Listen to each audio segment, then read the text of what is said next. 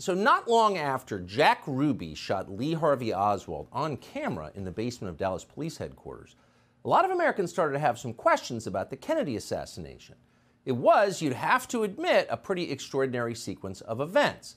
A lone gunman murders the President of the United States, and then, less than 48 hours later, that lone gunman is himself murdered by another lone gunman.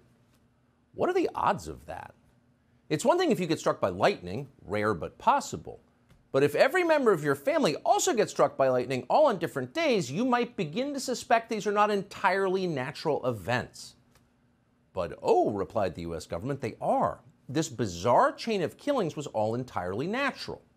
So less than a year after the JFK assassination, the Johnson White House released something called the Warren Commission Report.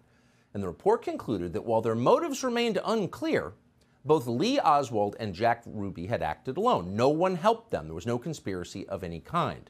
Case closed. Time to move on. And many Americans did move on. At the time, they had no idea how shoddy and corrupt the Warren Commission was.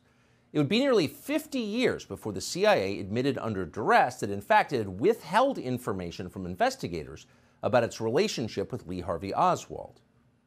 But even then, at the time, before that was known, the government's explanation didn't seem entirely plausible, and some people started asking obvious questions about it. It was at that point, as Americans started to doubt the official story, that the term conspiracy theory entered our lexicon. As Professor Lance DeHaven Smith points out in his book on the subject, the term conspiracy theory did not exist as a phrase in everyday American conversation before 1964. In 1964, the year the Warren Commission issued its report, the New York Times published 5 stories in which conspiracy theory appeared. Now today, of course, the term conspiracy theory appears in pretty much every New York Times story about American politics. It's wielded, now as then, as a weapon against anyone who asks questions the government doesn't feel like answering.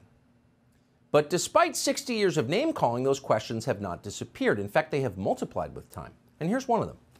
In April of 1964, a psychiatrist called Louis Joylon West visited Jack Ruby in his isolation cell in a Dallas jail. According to West's written assessment, he found that Jack Ruby was, quote, technically insane and in need of immediate psychiatric hospitalization. Those are conclusions that, puzzlingly, no one who had spoken to Jack Ruby previously had reached. Ruby had seemed perfectly sane to the people who knew him. Louis Joylon West pronounced him crazy. But what West did not say was that he was working for the CIA at the time.